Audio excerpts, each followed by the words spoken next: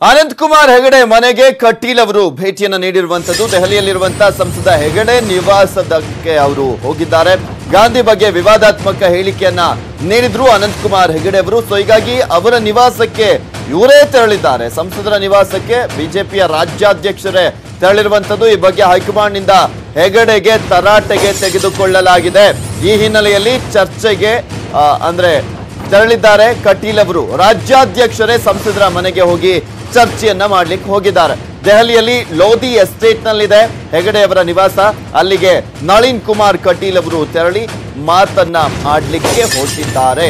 Already ತಲುಪಿರುವಂತದ್ದು Nalin Kumar Kateel ಅವರು ಸಂಸದ ಅನಂತ್ ಕುಮಾರ್ ಹೆಗಡೆ ಅವರ ನಿವಾಸಕ್ಕೆ. ಇದು ದೆಹಲಿಯಲ್ಲಿ ಚುನಾವಣೆ ನಡೀತಾ ಇದೆ.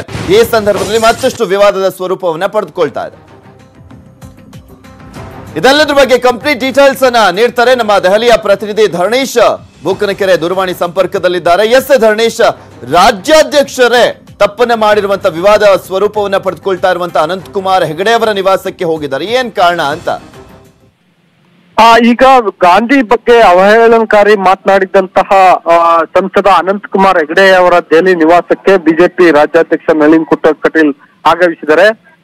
ಅನಂತ್ ಕುಮಾರ್ ಹೆಗಡೆ ಗಾಂಧಿ ಬಗ್ಗೆ ಅವಹೇಳನಕಾರಿ ಮಾತನಾಡಿದ್ರ ಬಗ್ಗೆ ಈಗಾಗಲೇ ಬಿಜೆಪಿ ನೋಟಿಸ್ ಅನ್ನ ಕೊಟ್ಟಿದೆ.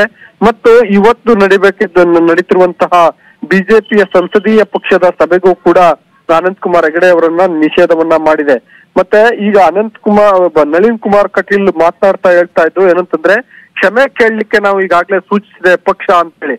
ಹಾಗಾಗಿ ಬಹುಶಃ ಕ್ಷಮೆ ಕೇಳಬೇಕು ಅನ್ನೋ ದೃಷ್ಟಿನಲ್ಲಿ ಅನಂತ್ ಕುಮಾರ್ ಹೆಗಡೆಗೆ ತಾಕೀತನ್ನ ಮಾಡ್ಲಿಕ್ಕೆ ಬಂದಿರಬಹುದು ಅಂತ ಅನ್ಸುತ್ತೆ.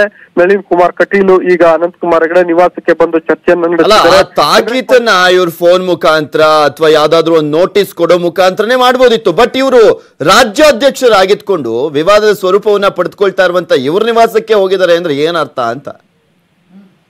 ಎಕ್ಸಾಕ್ಟ್ಲಿ ಪೃಥ್ವಿರಾಜ್, ಈಗ ಏನೋ ಖಂಡಿತಕ್ಕೂ ಒಂದು ನೋಟಿಸ್ ಕೊಡ್ಬೋದಿತ್ತು, ಫೋನ್ ನಲ್ಲಿ ಹೇಳ್ಬೋದಿತ್ತು, ಅಥವಾ ಮಾಧ್ಯಮಗಳ ಮುಖಾಂತರ ತಿಳಿಸ್ಬೋದಿತ್ತು, ಅಥವಾ ಬೇರೆ ಯಾರಿಗೋ ಮುಖಾಂತರ ಹೇಳ್ಬೋದಿತ್ತು ನೀವು ಕ್ಷಮೆಯನ್ನ ಕೇಳಲೇಬೇಕು ಅಂತ. ಫಸ್ಟ್ ಆಫ್ ಆಲ್ ನೋಟಿಸ್ ಕೊಟ್ಟಿರೋದ್ರಿಂದ ಅದಕ್ಕೆ ತಕ್ಕ ಉತ್ತರವನ್ನ ಅನಂತ್ ಕುಮಾರ್ ಹೆಗಡೆ ಕೊಡ್ಲೇಬೇಕು.